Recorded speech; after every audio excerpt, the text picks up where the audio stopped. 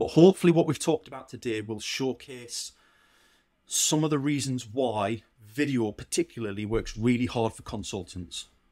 It works really, really well because a lot of consultants I know, again, you get trapped into that. We solve problems. Or, right, well, what problems do you solve? Well, we solve lots of different problems. We solve all sorts of, different things. You tell us what your problems are, we'll tell you how we solve them.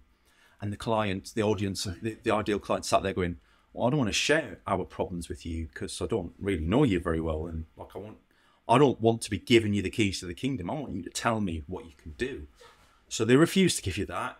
You can't really help them because you operate in such a wide scope that it's hard to pin down. Like, you might not have the problems I'm imagining, and if I come to you with the wrong problem that I think you've got and you don't have it, you'll walk away. So I want you to tell me what your problems are.